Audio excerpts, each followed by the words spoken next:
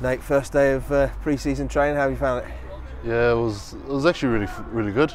I was expecting just to be running up and down the field, but it was good to get the hands on the footy and get straight into the game side of things. So no, it was really good and looking forward to the rest of the week. Arrived last week, had a bit of a bug, but feeling better now? Yeah, I got a bit sick when I got here. I think just the whole climate change and it was a bit of a shock to the body. So no, adjusting really well, and yeah, it was good to get out in the field today.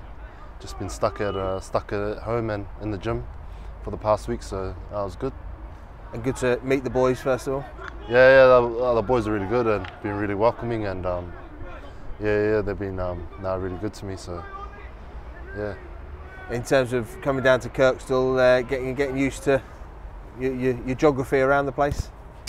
Yeah, I still got the maps on all the time, so thank goodness for Google Maps, and yeah, finding my way around a little bit better each day, so getting to know Leeds really well. You've come out in shorts for this morning's training session. Was that biting the bullet and getting it over with?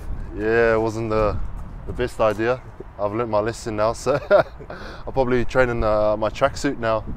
It took me a while to warm up, but now I got there in the end, and yeah, looking forward to the rest of the pre-season.